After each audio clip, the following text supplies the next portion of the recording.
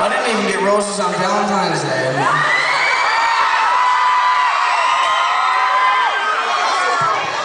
It's a funny thing, I sort of talked about it before the last song, but because it kind of made more sense with that song than this one. But, you know, I'm thinking about a lot of things lately, you know, things that happen in your life and whatnot. But you ever hear that line that says, if you love something, set it free? Yeah, I think, why would somebody want to do that? No, I'm serious, I'm being serious.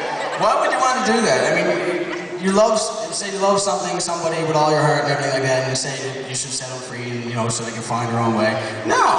Because they might not find their way back to you. I think it's the most screwed up concept in history. Now I'm going to sing a song that has absolutely nothing to do with that statement.